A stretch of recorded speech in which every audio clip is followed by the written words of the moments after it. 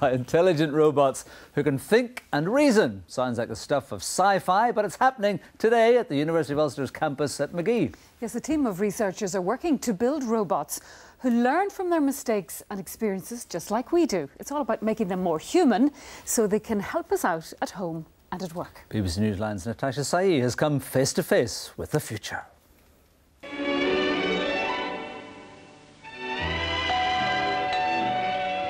See who it is, Mabel.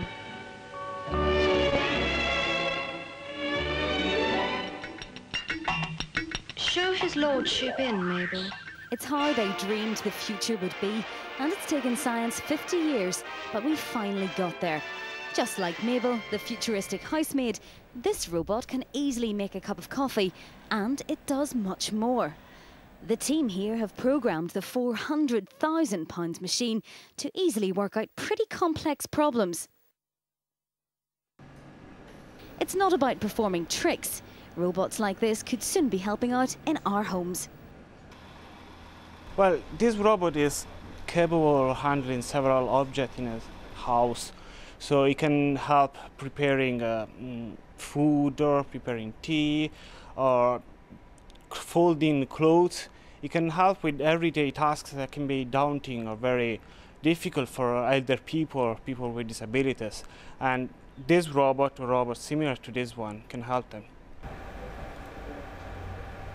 It does look a bit like Terminator's hand, but the plan is to make it useful to humans, and that's the purpose of all the robots here. At the moment they're very simple.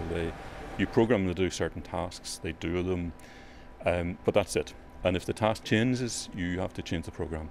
We want to get them to the situation where if the task changes, they automatically decide themselves how to adapt to those new circumstances and behave in a way that a human would expect them to do, and not some completely ridiculous manner. The researchers are leading the world in developing these intelligent machines, which could soon be coming to a house near you.